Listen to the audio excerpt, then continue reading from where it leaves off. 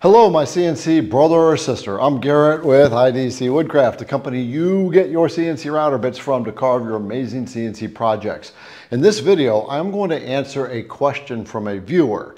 It's not a very common question, but it's also something that most people don't think about when they're working with their CNC router. And it has to do when you're putting your CNC router together. So our CNC brother Roy asked this question. He said, when you're putting your machine together, how do you know how to set the spindle height on your machine? So I'm going to tell you the rules that I go by so that you understand how to set your spindle up. Now, it can be the spindle or a trim router. You want to try to follow these rules. So we're going to use my alt mill CNC router as a reference. And this is something you're going to follow no matter what CNC router you get. The first thing to take into account and notice is the maximum clearance between the spoil board and the lowest point of your gantry. So in this case, the physical lowest point of my gantry is the bottom of the Z carriage. So the Z carriage is what carries the spindle and moves things back and forth. What I want to accomplish is to get the maximum depth I possibly can get out of my spindle while also getting the maximum clearance above it. So here's what we're going to do. I'm going to move my spindle all the way up. And we have about an inch between, maybe an inch and a half between here and here. And the spindle is mounted about halfway in a bracket. What I want to do now is take the spindle all the way down and make sure I get the max stroke. Now I want to tell you why I put the spindle up this high. Is because when we put a router bit in, we generally have an average length that is sticking out. Most often we are using these type of end mills right here. They have a 1-inch depth of cut. So we want to put that in, and I'll just generally give it a little tighten one-handed since I'm holding the camera.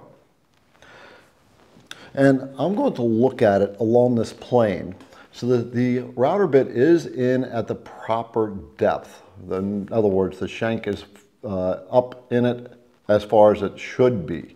Some people like to have their shank sticking way out to try to get as much depth as you can. You don't want to do that. Anyway, as we get down on this plane here, the router bit is actually just about 1/8 of an inch above this part of the CNC. So the bit is going to give me that maximum clearance. The reason I want max clearance is if I want to flatten a really thick slab. Now, the other thing I want to make sure of is, will the router bit be able to come all the way down to the spoil board and beyond?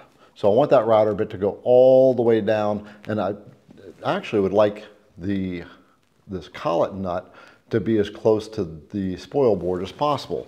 Once I get that, then I know I have max travel. So I'm going to just take that out, and we are going to lower this down and see how far it goes.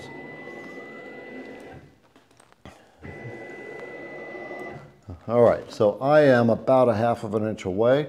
I can get more stroke out of this, not a whole lot more, but that is plenty for any CNC router bit that I'm going to be using, because I'm also going to have the thickness of the material sitting in here as well. Now, Roy, there is one other thing that I want you to take into account when you're working on your spindle and getting it set properly, and that is the balance of the spindle. Spindles on CNC routers have a fair amount of mass, and if your spindle is mounted on the bracket right here, where the mass of the spindle or the bulk of the spindle is above the bracket like that, or especially if the bracket is here and your spindle's hanging way down, that can actually be detrimental to the quality of the cuts that you're going to get out of your machine, because you're hanging all that mass out from the bracket either above or below, and as it's making its cuts, the actual spindle can actually vibrate a little bit and make those cuts look a little choppy. So the important part here too is to try to balance your spindle with the weight or the mass. Try to split it as much as you can from the top and the bottom. So you can see here on the alt mill, the spindle is balanced in between the two, and I've got it set up very nicely on this machine.